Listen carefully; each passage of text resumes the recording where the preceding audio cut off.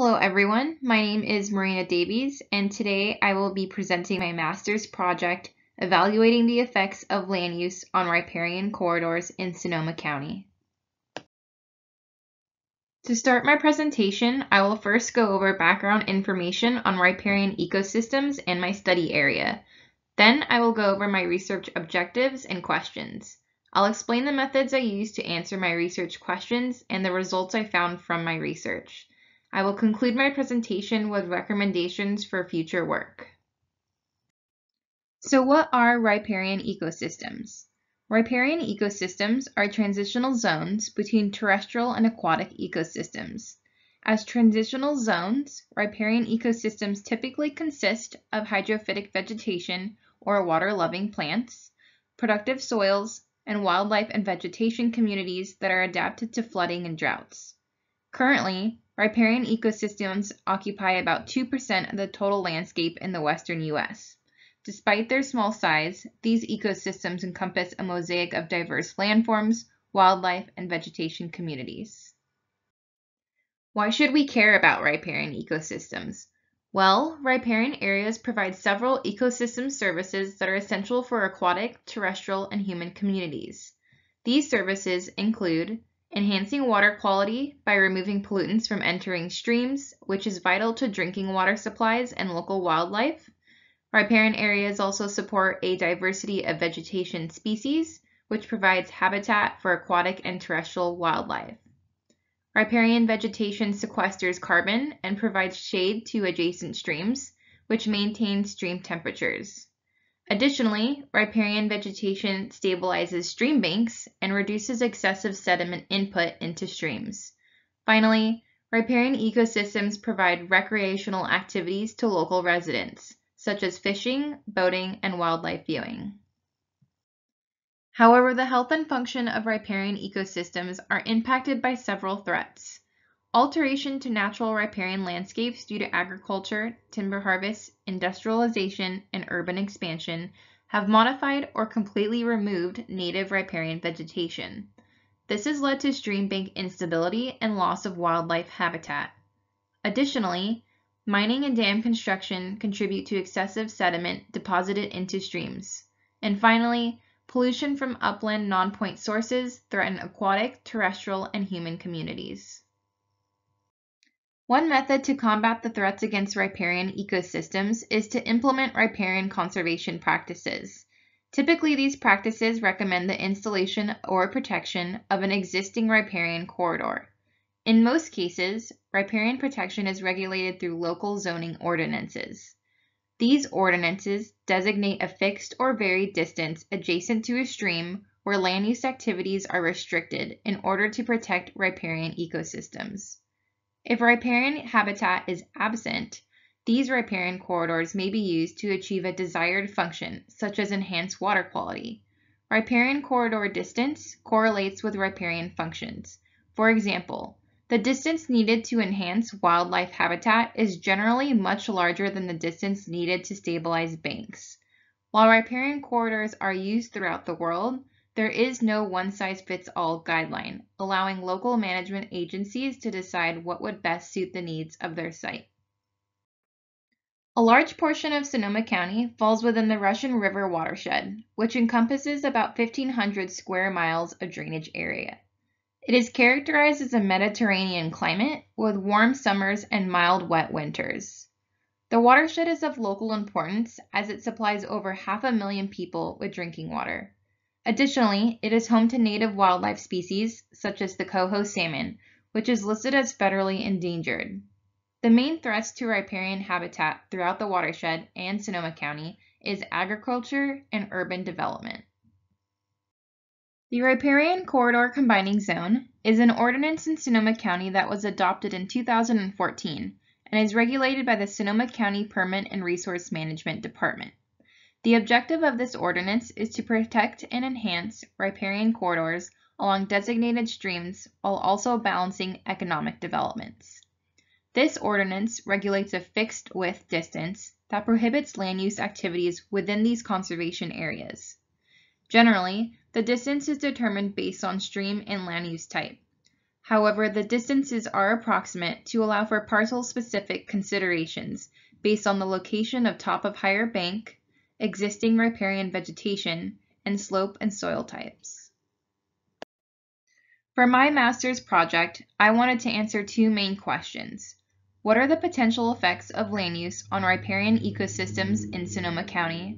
And how does the Riparian Corridor Combining Zone ordinance compare to scientific literature recommendations for riparian corridors? To answer my research questions, I conducted a literature review and synthesis of peer-reviewed articles and government reports. I obtained current land use data from the Farmland Mapping and Monitoring Program to determine the dominant land use types in Sonoma County. From the literature review, I compared the impacts of various land use types on riparian ecosystems.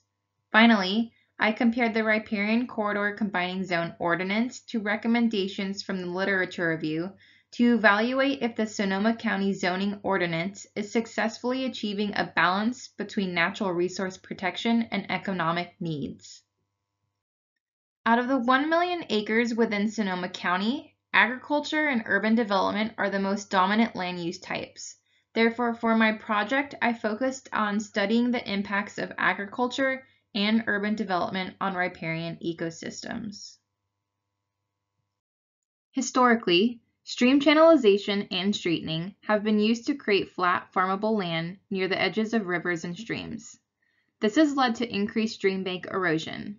Additionally, livestock grazing creates compact soils, which slows the percolation of water and increases the rate of surface water runoff. This in turn increases surface erosion and adds fine sediment into adjacent streams. Runoff from agricultural land often contains pesticides, nutrients, pathogenic microbes, sediment, and agricultural products.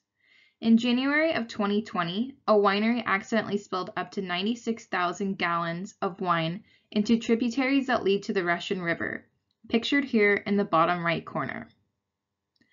Physically removing or altering native riparian vegetation to plant exotic species such as orchards and plantations transforms the structurally complex riparian vegetation community into a uniform vegetation pattern composed of one crop species. Finally, the effects of reduced habitat and poor water quality threaten wildlife species that rely on riparian ecosystems. The reduced habitat increases the risk of predation, and poor water quality threatens the survival of riparian wildlife. Similar to agriculture, urban development increases stream bank erosion through stream channelization and increased runoff from impervious surfaces. Impervious surfaces are any hard surface material, such as concrete, asphalt, rooftops, or roads. These surfaces limit infiltration, reduce groundwater recharge, and increase runoff. This leads to increased erosion and sediment input into streams. Additionally, runoff from urban areas often contain excess nutrients, herbicides, pharmaceuticals, microbial contaminants, and litter, which impairs water quality. In urban areas, there is also generally a reduction in native vegetation communities due to the presence of invasive plant species. Invasive plant species are introduced through seed dispersal from nearby green spaces and stormwater runoff. Once introduced, these invasive plant species rapidly colonize and dominate riparian ecosystems and urban landscapes. Finally, urban development impacts wildlife through channel modification, poor water quality, increased predation, and invasive species. The riparian functions that I studied were temperature control, sediment control, enhanced water quality, and enhanced diversity in habitat for aquatic and terrestrial wildlife. From the literature review, I found that there is a wide variability in optimal riparian corridor width for each function. For example, the optimal width recommended to support terrestrial wildlife ranged from 98 to 5,239 feet. This highlights that there is not a one-size-fits-all design for riparian corridors. However, a general consensus from the literature review indicated that wider corridors are considered most effective in optimizing riparian functions. Additionally, when designing riparian corridors, the width should be dependent on vegetation, local climate, topography, hydrology, stream order, soil characteristics, and adjacent land use. Therefore, it is important for local management agencies to assess the conditions of their site to adequately protect riparian ecosystems. The Riparian Corridor Combining Zone ordinance created setback distances based on stream category and land use type. Any new development has a setback distance of 200, 100, or 50 feet. For new agricultural sites, this distance is reduced to 100, 50, and 25 feet. The reduced setback distance was accepted to gain the support of agricultural groups who originally opposed the adoption of this ordinance. While there is inconsistency in setback requirements, these distances are approximate to allow for parcel-specific considerations. When compared to scientific recommendations, the ordinance implements riparian corridor widths within the range recommended by various studies. However, these setback distances are in the lower range of recommendations. For example, the minimum setback distance for new agricultural cultivation is 25 feet, which meets the optimal width recommendation for reducing sediment, but not for stream temperature control, enhanced water quality, or enhanced diversity and habitat for aquatic and terrestrial wildlife. Therefore, some of the setback distances regulated do not meet the minimum widths recommended to optimize all riparian functions. In conclusion, I found that agriculture and urban development pose a threat to riparian ecosystems. Both land use types influence stream bank erosion, facilitate poor water quality, alter native riparian vegetation, and threaten riparian wildlife. However, there isn't enough evidence to identify which land use type is more detrimental than the other. Comparing the Riparian Corridor Combining Zone ordinance to scientific recommendations, it was found that the Riparian Corridor Combining Zone implements setback distances within the range of recommended distances for some of the riparian functions. However, the setback distances either fell within the lower range of the recommendations or did not meet the optimal width to achieve certain riparian functions.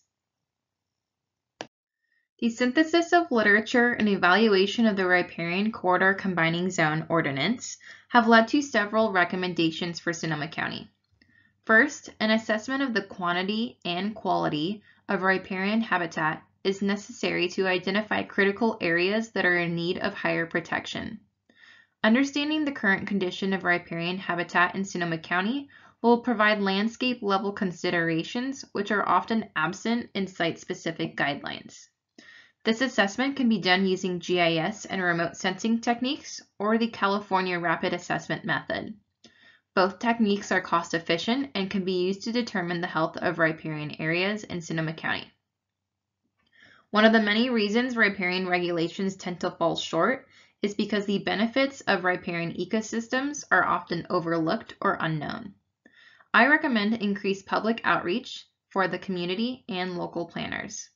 Increased knowledge about the benefits of riparian ecosystems may likely influence the community's opinion to adopt riparian protection measures. Finally, incentive programs for private landowners who wish to implement riparian management practices on their property should be introduced to residents of Sonoma County.